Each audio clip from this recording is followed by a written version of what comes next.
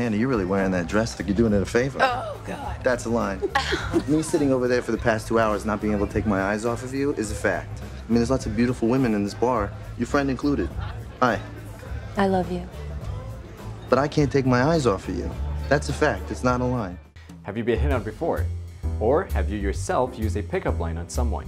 Did it work? Do you think it worked for him? Well, join us on our latest Cinephile episode to find out, and be sure to visit our FUNDAY website for more.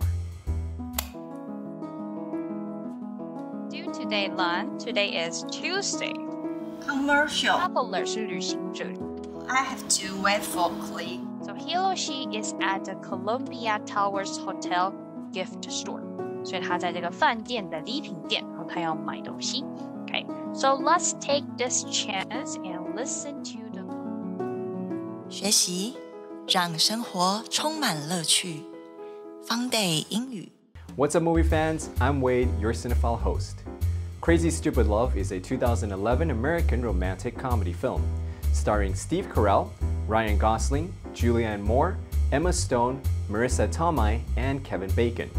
It follows a recent separated man who seeks to rediscover his manhood and is taught how to pick up women at bars.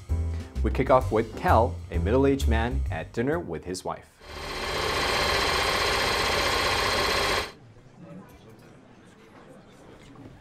You okay? You seem a little off. Yeah, I'm just trying to think about what I want. Yeah, me too. Why don't you say it at the same time? 1, 2, 3. I want a divorce. Cal is left speechless. On the way home, Emily reveals that she had an affair with her coworker, but Cal didn't want to hear any of it, so he opens the car door and jumps out of the moving car. Emily stops the car and rushes over to him.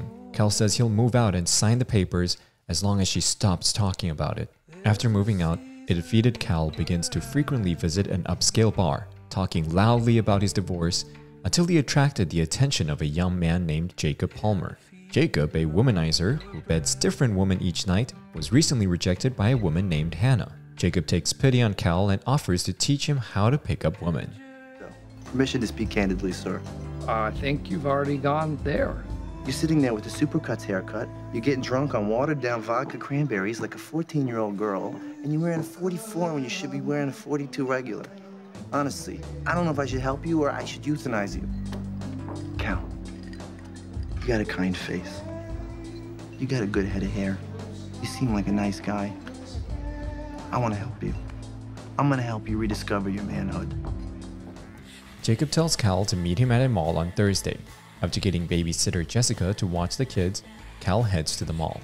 The first thing Jacob does is toss Cal's New Balance sneakers off the top roof, and they begin his transformation. While looking at jeans, Cal says he's all set and wonders why couldn't they have just gone to the Gap. Jacob immediately walks off. What are you doing? Cal, be better than the Gap. Be better than the Gap. Say it. I'm better than the Gap. Come on. God, stop slapping me, really. Okay. Beautiful.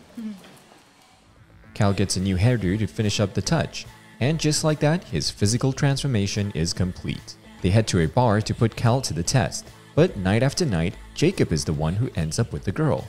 Meanwhile, Emily gets hit on at the office by David Lindhagen, the person she had an affair with, but rejects his advance, while Robbie is head over heels for his babysitter Jessica, but also gets rejected.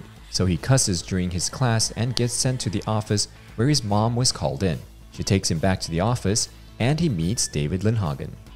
So David, I hear you broke up my parents' marriage. You are David Lindhagen, right? Lindhagen. Yeah. So here's the thing, Lindhagen. Hagen. Whatever.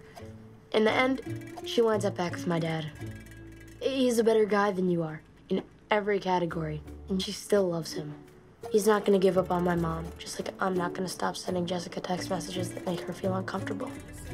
After a few awkward attempts to talk to women, Cal successfully seduces Kate at the bar. This experience gives Cal the confidence to approach other women, and Cal begins to emulate Jacob's example successfully. Eventually, Cal and Emily meet again at their son Robbie's parent-teacher conference, where Emily is impressed by Cal's newfound confidence and fitted clothes, and slowly, they rekindle their romance. I'm really mad at you for what you did. But I'm mad at myself too. Because I should not have jumped out of that car. I should have fought for you. Because you fight for your soulmates. Emily admits she misses Cal as well. Their reunion goes well until Robbie's teacher is revealed as Kate, who's visibly shocked and upset at Cal for not calling. It's eventually revealed that Cal slept with her, which causes Emily to storm off. Cal chases after her and inadvertently confesses to sleeping around with multiple other women since their separation, causing Emily to leave in disgust. Meanwhile, Hannah, a recent law school graduate, is offended by her boyfriend, as he offered her a position as a permanent lawyer instead of proposing to her. She returns to the bar where she originally rejected Jacob's advances, finds him, kisses him, and asks if he wants to take her home. Jacob takes her back to his luxurious home and shows her his big dirty dancing move. But instead of becoming more physically intimate, they spend the night talking and laughing. Do you have that mold I have that calf makes pants. cakes look... I have pants just for my calves. Calf pants. They chat until they both fell asleep. In the meantime, Robbie continues to make numerous grand gestures to try to win the heart of Jessica, who actually has a crush on Cal. At the advice of a classmate, Jessica takes nude photos of herself, intending to send them to Cal. Meanwhile, Cal tries calling Jacob multiple times to confide in him, but is left unanswered. One day, while secretly cleaning the garden at his old home, Cal receives a call from Emily, under the guise of needing help with the house's pilot light, but Cal sees through the ruse, realizing that she called just because she misses him, so Cal decides to win her back. Soon after, Jacob finally returns Cal's call. Hello? Cal. Jacob. Oh my God, it's alive. Hey, sorry I kind of dropped off the grid there, pal. You left me in my hour of need, my friend. Yeah, well, I'm in a bit of a situation. A pickle, if you will. I got no one else to call. I met a girl. Oh, really? I'm spending all this time with her, and she is a game changer. She's a game changer? No way. So much so I'm going to meet her mother right now.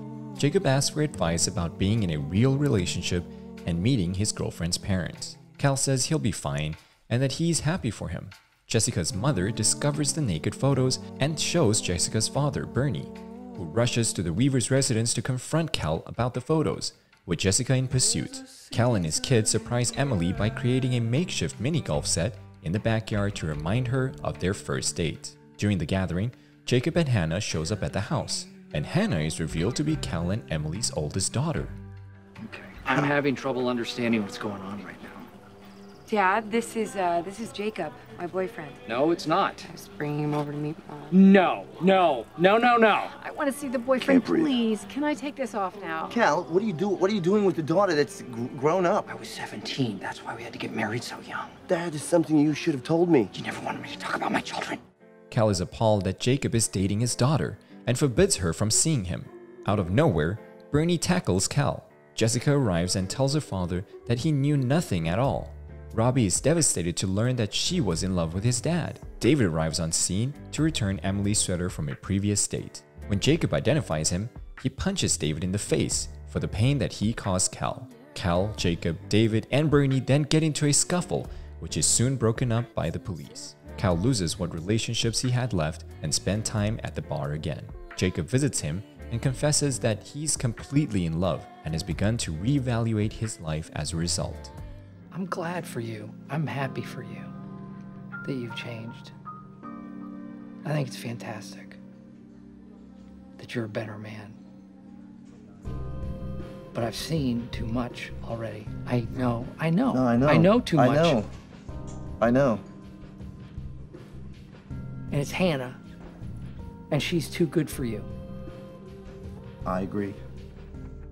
Cal says he'll never give his approval of Jacob and Hannah's relationship. Jacob gets it and leaves without harboring any ill feelings. Rather, he expresses his respect for Cal and praises him for being a great father. At Robbie's 8th grade graduation, Robbie gives a pessimistic speech about love. Cal stops him and begins to recount his courtship with Emily and how he'd loved her from the very first day until now. I have loved her even when I've hated her. Only married couples will understand that one.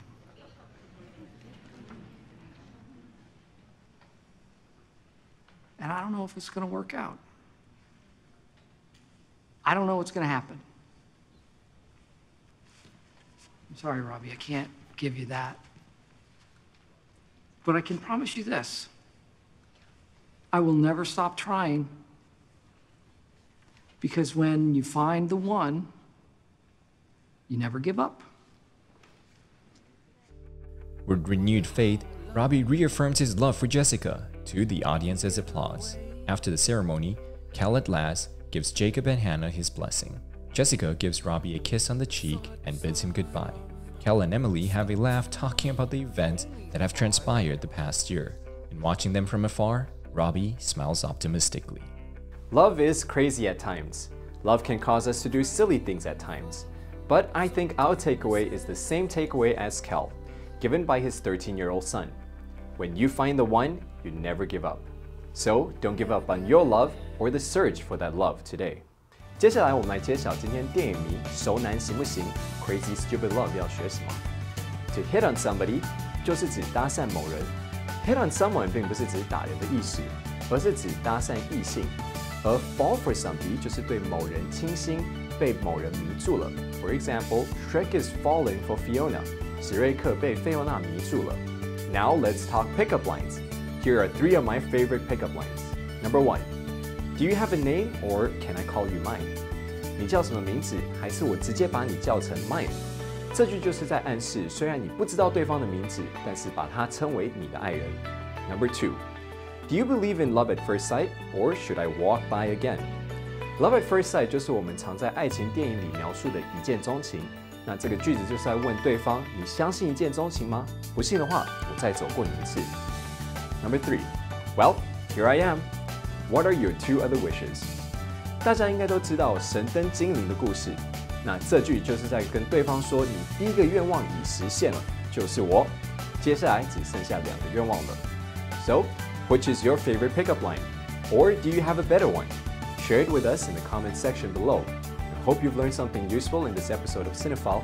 You can find more on the FUNDAY website. Let's make every day a fun day. What happened to your feet? What do you mean? These are my 407s. Oh, they're 407s. Can I see them? Yeah. These offer a lot of support. Right. Whoa, come on!